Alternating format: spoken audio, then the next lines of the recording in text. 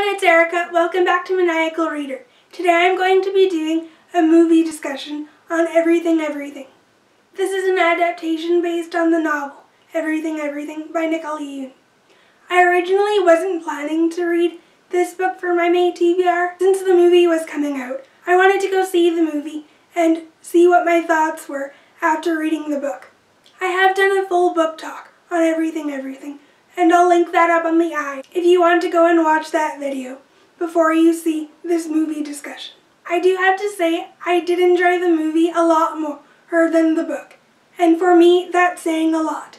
Since I hardly ever watch film or TV adaptations of books, I'm always afraid that the writers and directors will ruin the story or change too much of the story from the book, which is one of the reasons why I hardly ever watch adaptations. But I wanted to give this one a try, and I'm glad that I did. I enjoyed it a lot more. If you don't know what this movie is about, this movie follows a girl named Madeline who's 18 years old, and she's never been outside in her life. This is because she has an immune disease, and if she goes outside or comes into contact with anything that isn't clean, she'll die. She's okay with this life. She's had a pretty happy childhood. She lives with her mom, who she's close to, and a nurse named Carla, who's been taking care of her for a long time. She's alright with this life until she meets Ollie, a new neighbor who's moved in across the street. That's pretty much all I can tell you if you haven't read the book or watched the movie. So if you want to go watch the movie and then come back and watch this video, you're welcome to do so. Like I said earlier, I enjoyed the movie a lot more than the book. I was more invested in Maddie and Ollie's relationship in the film because even though in the film Madeline and Ollie are primarily communicating through text messages, their text messages were imagined as if they were close together and actually talking to each other in person. Because of these imagined scenes, I got to like their interactions more in a new way in the film as opposed to the book. I felt that their relationship was more alive this way, as opposed to me just reading their IM messages, like in the book. I also enjoyed the side characters in the book. My opinion of them didn't change in this film, as opposed to the book, so my opinions were mostly the same. Carla's daughter, Rosa, was briefly mentioned at a certain point in the book, but I'm glad that we actually did get to see her in the movie and to see her actually interact with Madeline. I'm glad that we actually got to see Rosa this time around in the film. Also, in the book, Ollie had a friend named Zach who met them in Hawaii, and Zach wasn't present in the movie. I'm glad about this because I felt that his character was just a stand-in in the book and a way to comment on Ollie and Maddie's relationship. It wasn't really necessary for him to be in the book in my opinion, so I'm glad that he wasn't present in the movie.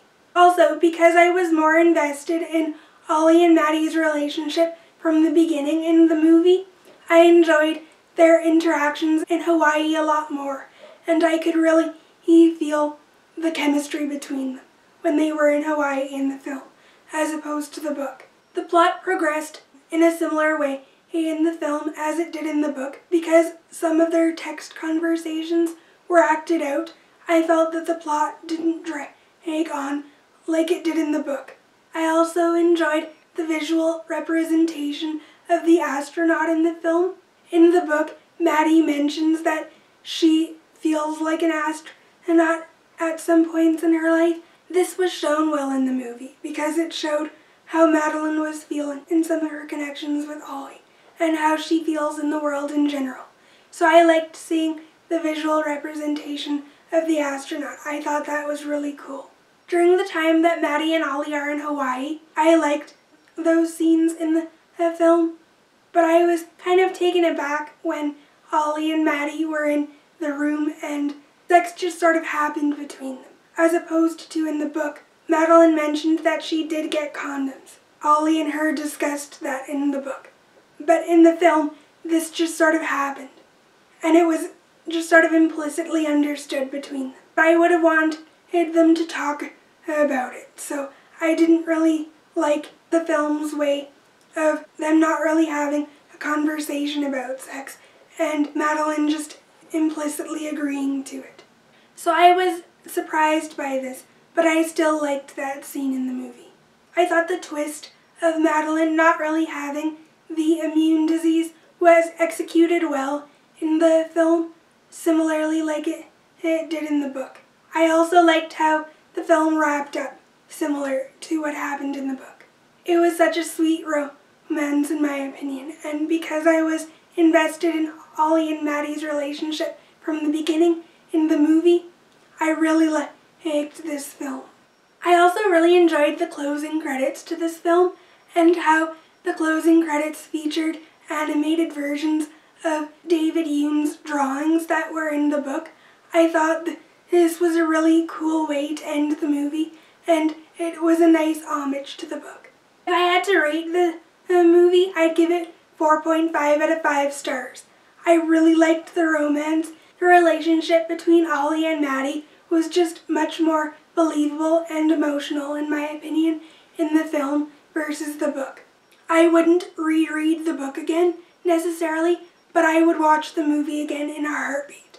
For me, my enjoyment of the film all came from the relationship, and I think the relationship was done much better in the film. This was definitely the main reason why I enjoyed the movie a lot more than I did the book. Those are all of my thoughts on the movie of Everything Everything. Comment down below and tell me what your thoughts on the movie are, if you've seen it. Do you like it more than the book, less than the book, or are your feelings about the book and the movie the same? Even if you haven't read the book, I would totally recommend that you watch this movie. It's a cute, sweet romance, and a movie that I really enjoyed. I'll see you guys in my next video. Bye!